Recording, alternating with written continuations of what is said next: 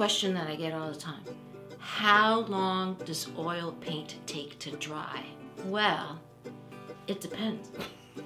Here's an oil painting that I finished about 5 days ago, and it all depends on how thick and thin you paint.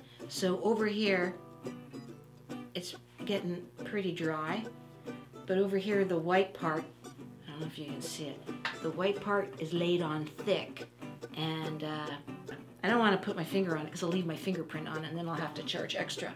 But oh yeah, right there, look. Yeah, the white parts, the big thick parts will take longer. Also, white takes longer to dry.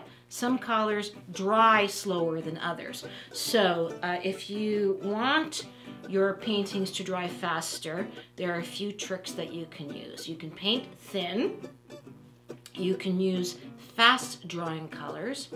Rive Gauche by Sennelier makes paint designed to dry in around 5 days. You can also add something called Cobalt Desiccant. Or is that coconut desiccant? It's a cobalt dryer. Sorry, I should have looked that up. Cobalt. Anyway, you can add this stuff to paint and it makes it dry faster. And some mediums are formulated to make your paint dry faster. So a medium is something that you add to your paint. This is linseed oil. You can add it to your paint and it'll change the flow and the texture and also the drying time. So get a fast drying medium and that'll make your painting dry faster, and then leave it in an airy, big, warm room.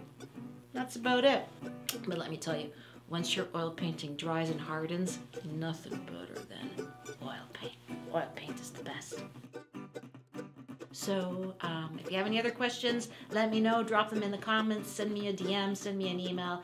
Come check me out in the Facebook group. And come on, let's get you painting.